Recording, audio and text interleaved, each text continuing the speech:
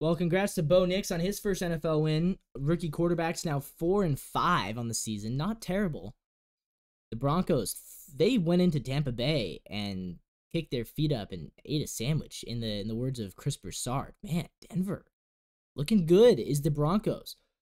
I feel like Denver's going to be frisky this year. I think Bo Nix he's already showing a lot of improvement. He's running the ball well too, which is something that I wasn't sure if we'd see him be super mobile. He looks mobile. He looks accurate. He hasn't thrown a touchdown pass yet. I think that will come. But Denver now has a nice win under their belts, and Tampa's a good team, I think. Although they looked pretty bad at home against a Broncos team that was winless, so we'll see about that. But either way, congrats to Denver.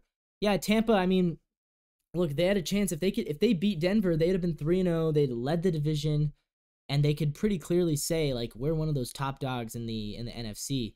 Instead, it's the whole reason why I said I'm never going to be able to truly take Baker Mayfield seriously, because about once a month at least he has a game like this where he just disappears.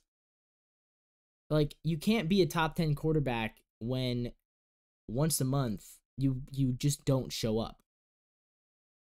When Baker's on, he's great. When Baker's off, he's terrible, and he's inconsistent like that, and it sucks that he's inconsistent because I think everybody kind of wants to root for the guy, but he needs to prove himself a little bit more before I can go that far on the Baker Mayfield train.